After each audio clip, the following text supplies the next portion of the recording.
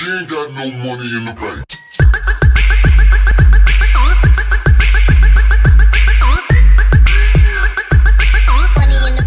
What is going on, guys? Jack95 Gamer here, and we're back with episode 39 of our West Ham United career mode.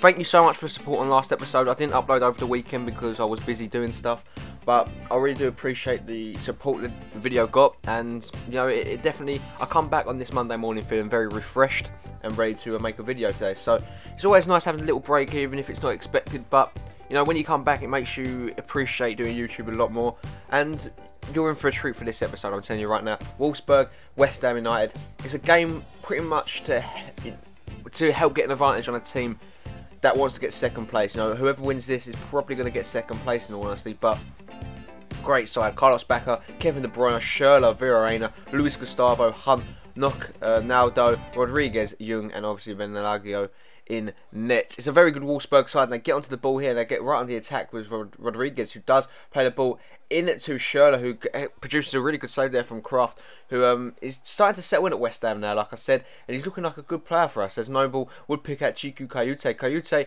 would get on the turn and find Henderson. Henderson does really well here. He puts the ball across goal, and we are inches away from going 1-0 up there, but great defending from Wolfsburg would stop Mark Noble getting onto that ball and getting a certain goal. But as you can see, the ball comes over the top here. Remy does get dragged down. The referee points straight to the spot. West Ham do win a penalty. 22 minutes into the game, it is going to be Captain Fantastic. It's going to step up Mark Noble to put this game 1-0 up for us. What can he do? It's Mark Noble versus Benaglio. Can he find the back of the net here? It's Mark Noble stepping up here. What a save there from the Switzerland goalkeeper. The game still remains at 0-0 thanks to him. What a save that was. As Bellerin does find Jordan Henderson. Henderson would play the Spaniard back down that right hand side. He's got the pace to hurt Wolfsburg here. He crossed the ball in with a naughty low cross, but Fekir's shot would be saved, and it was offside in the end anyway, as Rodriguez now would pick up Kevin De Bruyne. This game has been back and forth. Rodriguez plays it back into Vieira. Vieira would find Hunt with the gaping shot there, but he just couldn't find the back of the net. As Loic Remy comes on the attack now, he's looking very dangerous this season as he tries to penetrate that defence. He does play it into Simone Zaza. Zaza cuts inside here, falls the whole defence,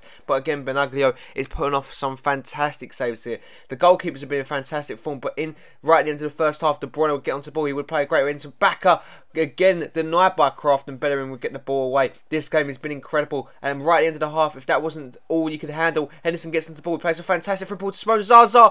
That should have been 1-0 to the Hammers there. I don't know how the game is still at 0-0. Going to the second half though, Wolfsburg now on the attack. Perisic would find Bacca back to Perisic. He would find De Bruyne off the post, and that's the closest anyone's come all day to find the back of the net there. As you can see though, Noble gets onto the ball, links up very well with Jordan Henderson. Henderson gets away from his man here. What can he do? Crosses it all the way in. He would find Remy. Good save again from the goalkeeper. Both goalkeepers have been incredible, like I've said here. Gustavo gets on the ball. Mark Noble misses the header, controls it, goes to get it.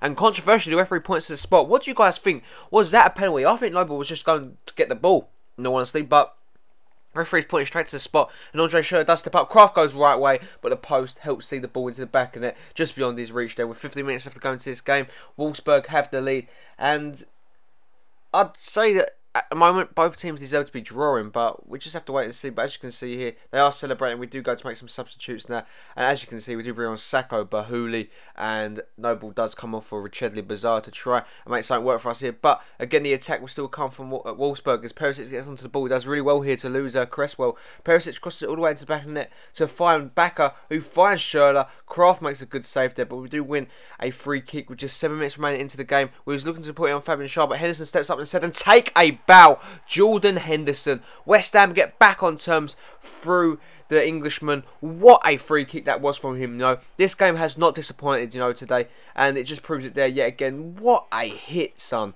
That is brilliant. You just get no better than that. That straight into the top corner. Benaglio, no chance. Jordan Henderson gets his first goal in the Champions Cup, and what a way to get West Ham back on terms. And we get to the 90th minute, and it's time for one more attack as Sacco would find Loic Remy. Remy gets past his man, puts the ball over the top. Sacco hits him offside, but it does stay onside. It falls to Loic Remy with the volley, but unfortunately can't keep his shot down, and the game does finish at 1-1. What a well-deserved result, you know. I think that's the most deserved draw I could ever see happening this season. Back and forth, and the team's put on a great show at Upton Park here today. One of the best, most entertaining games I've seen in the Champions Cup in a while. As you can see, we had 14 shots, they had 7. Possession was even, and it looks like West Ham are getting back onto form now, and hopefully they can replicate that in the Barclays Premier League, because obviously we've been suffering for form, you know, recently. in the BPL, and we need to definitely get ourselves back on track. But very good side are Wolfsburg, and Benaglio did definitely deserve man of the match there. But as you can see, that draw puts us a point still ahead of Wolfsburg. 4 games played, we've got 2 games left. We've got Real Madrid and Bruges still left to play here, so 3 points is basically the ultimate goal for us this in the next couple of games here. But as you can see, Simone Zaza, congratulations to him, he did win Player of the Month. And he looked good this season, this month, you know.